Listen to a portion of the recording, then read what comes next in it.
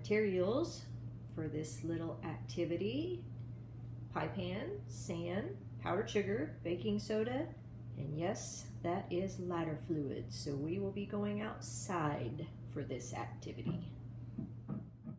First step is to fill our pie pan with a good amount of sand.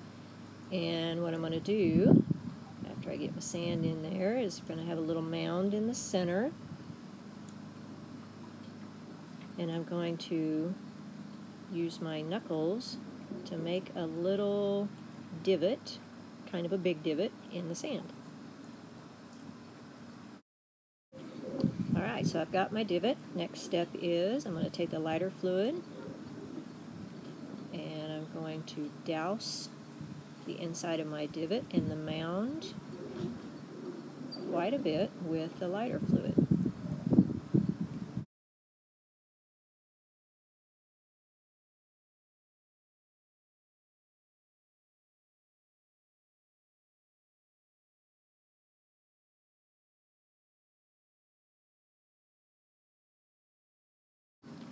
Next step is I'm going to take our powder, which is 4 teaspoons of powdered sugar and 1 teaspoon of baking soda mixed together.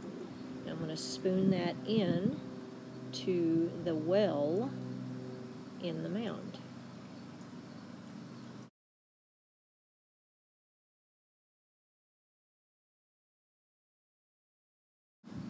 So for you sharp-eyed students, as you can see coming up in the next frame, my pan is different.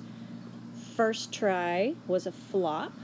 I think the lighter fluid soaked in too much of the sand, so I condensed it and kept it more around the mound on the second go round.